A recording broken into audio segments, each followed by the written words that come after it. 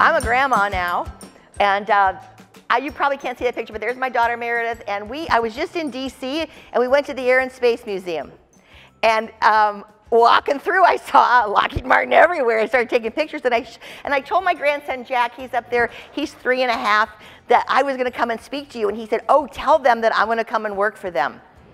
And I laughed because he got so excited. We looked at all the airplanes, and he was going crazy, and I kind of giggled, and I thought, if you think millennials are a challenge, wait till you get Jack. Because he's hard. One day we ran out of, I was watching them when Meredith was having her second child, and we ran out of paper towels.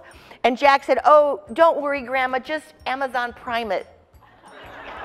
He's 3. Yeah, it's interesting to listen. So I'm learning from a 3-year-old. We have to sometimes stop talking and we have to start listening, right? It's very interesting.